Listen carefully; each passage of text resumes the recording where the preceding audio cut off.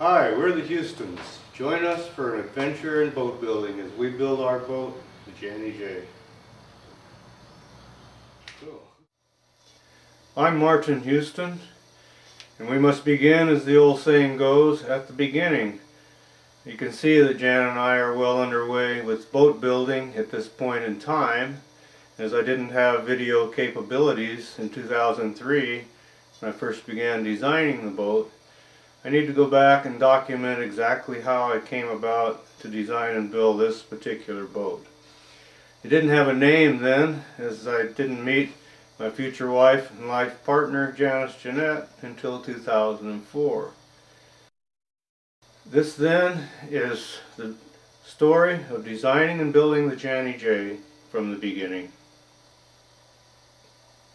I have here an outline of how I'm going to go about this, beginning with concept. Every boat begins as a concept or an idea of what kind of a boat you want to build. What will the boat be used for? What do you want the boat to do? This is my list of concepts. This is what I wanted this boat for. There's expedition vehicle for exploring lakes, rivers, islands, and coastlines. It's obvious you want a vastly different boat if you're going to cross oceans and sail around the world than if you want to water ski. So every concept of a boat has to serve its own purpose. The Jani J probably never will cross an ocean. Not that it won't, but if it does, it'll probably be on its trailer in the cargo hold of a cruise ship while Jan and I sit in the hot tub. But mainly we want a boat that we can explore all the places that we like. Lakes, rivers, islands, and coastlines. Number 2 here, I've got trailerable. It has to be trailerable so we can get it to all these places we want to explore. And a boat that, my last 2 boats were big, heavy, ocean-going boats that weren't trailerable. And you'll find yourself at the mercy of those that own the waterfront when you have a boat like that, which is not always a good place to be. So I decided my next boat, I'll be able to hook it up to my truck and take it wherever I want. And be able to launch it in the Black Hills, South Dakota, Wyoming, Montana, many lakes, and we're not far from the Missouri River. And I also love the Channel Islands off the coast of Southern California, so we hope to maybe take it out there and go back out to the islands with it. Live aboard. We want to be able to live aboard the boat for extended periods of time so that we can do all this exploration either in the water or on its trailer. When it's on its trailer, the idea is that it can be like a travel trailer. It can be a place to live when we're on the road, going from whatever waterway we want to go to. Want a shallow draft.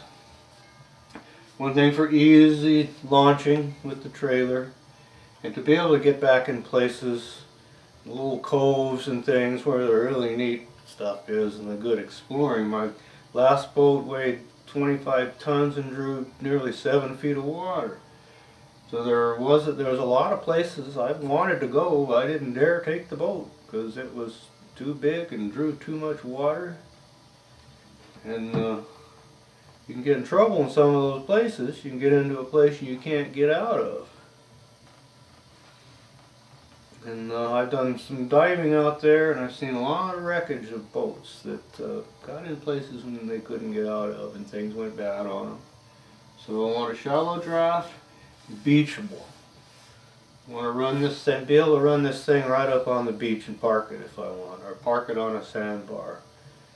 That's one of the reasons I chose a flat bottom design.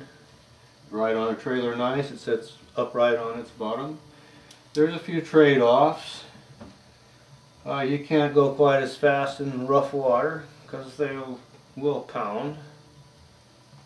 But if you want to go fast in rough water, then you'd want a deep V, you'd want an entirely different boat. You'd want a deep V with probably a big V8 engine in it. And this Another reason why I'm choosing an outboard for power. There's some really nice 4-stroke outboards out there now that are very reliable and very powerful. And an outboard, you can raise it up out of the water for landing on the beach. And it's just be better all the way around for this boat. And also a boat this size, you don't have an engine taking up a big percentage of your cabin. It also has to be strong and seaworthy. I've kind of overbuilt this boat. I've worked in boat yards for 25 years, and I've built several boats and restored some old boats and seen boats that were built well and boats that weren't built too well.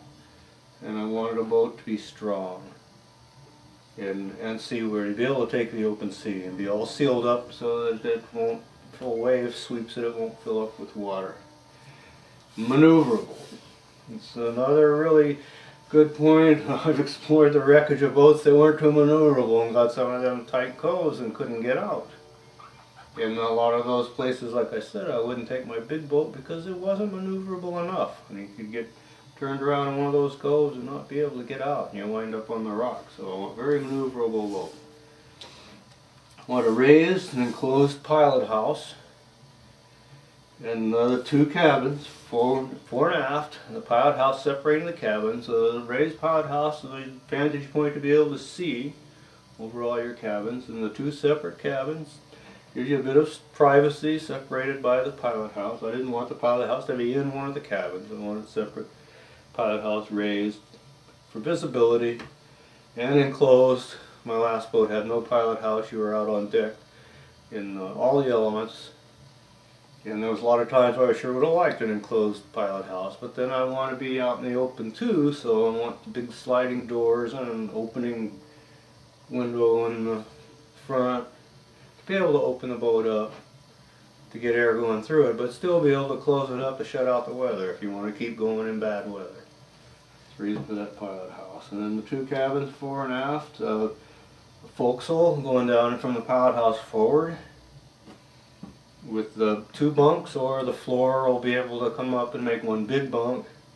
And then the aft cabin, which we ended up planning on one side to have a head and shower in the back, and then a galley area, and the other side a dinette that'll fold into a bunk and maybe an upper bunk, so we can take guests aboard, people who want to cruise with us. I want an open back deck, like a nice big back deck for working out in the open. Diving operations, it's just nice having a big open back deck, but also sealed above the water line, a draining deck, what they call a wash deck, so it won't fill up with water. Any water gets in it, it'll drain over. So the boat will be totally sealed. Like they say, you should be able to go end over end, roll her twice, fire it up, pump her out, and head home. Hopefully that'll never happen, but it has happened to boats, so you just got to be ready for it. You want it easy to build. I don't want to spend 10 years building a boat. It sets up on its own bulkhead. There's no special form for building it. The boat is its own form. And lumberyard wood. Like an old boat builder once told me, you can't build a boat out of wood you can't get. And it'd be nice to have all this fancy wood. I'm using some oak beams and some mahogany, but mainly the wood for this boat, go down to the lumberyard and buy it. Plywood, 2x4s, 1x6s, 2x6s, 2x8s. And sometimes you can find some really good wood. Sometimes you have to cut between the knots or slice off on one side. You buy oversized pieces and cut them to the piece you need. It's really hard to get good clear stock anymore. But sometimes you do a little hunt around. I found some really good wood in Montana. And you just have to make friends with the folks at the lumber yard, so they'll let you pick through the stack, and you can find some decent wood. But that was important to be able to make out of wood that I can just go down and get. No special wood. And those were my concepts for this boat.